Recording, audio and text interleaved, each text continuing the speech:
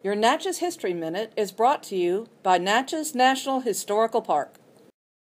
Natchez Silversmith, Emile Profilet, was born in 1801 in Paris, France, but was in New Orleans working at his craft by 1820.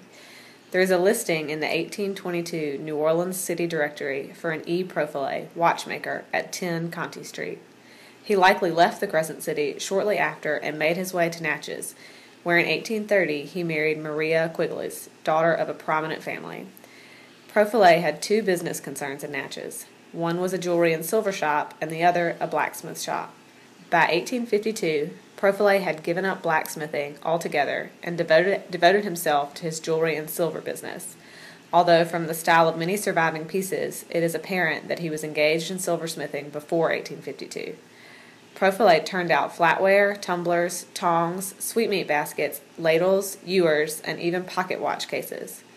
In addition to the goods that he made, Profilet imported watches, jewelry, and silverware from Europe. According to newspaper accounts, he made several trips to Europe to renew his stock as well as to visit his family. Emile Profilet had a slave named Ezekiel Profilet who worked in his shop, rolling silver into workable sheets.